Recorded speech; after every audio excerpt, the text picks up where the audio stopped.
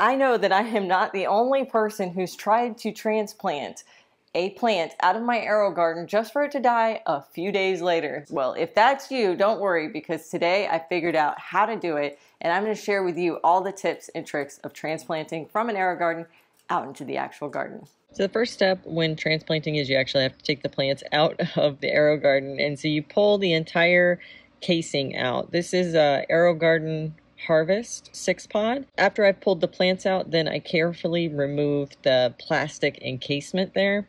You will probably damage some roots or actually rip some roots off. For most plants, this is not a big deal.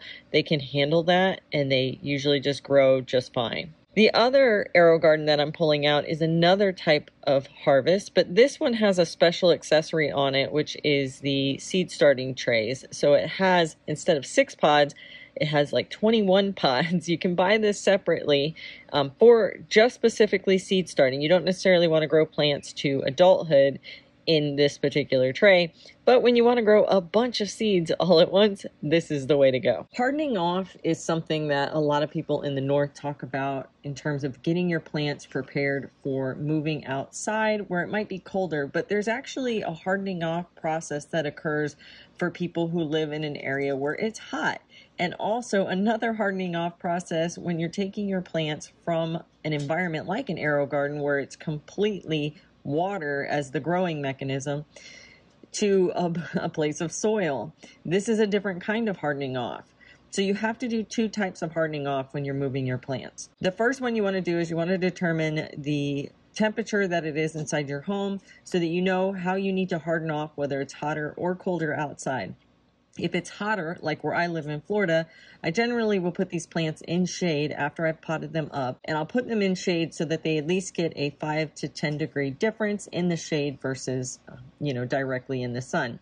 Now, if you are moving to a colder climate, like in up north, you would want to put these out in direct sun so that they have a little bit more warmth. And you also want to do it over a shorter period of time where you're maybe giving them an hour outside at a time, and the next day you give them 2 hours, and the next day you do 3 hours, and the day after that you do 4 hours, and you just slowly increase the time so that they can adjust to that different temperature swing. The other thing you need to do is you need to get them adapted to the moisture level. To harden them off from a moisture perspective, what you're going to want to do is when you're potting them up, you want to pot them up in pots.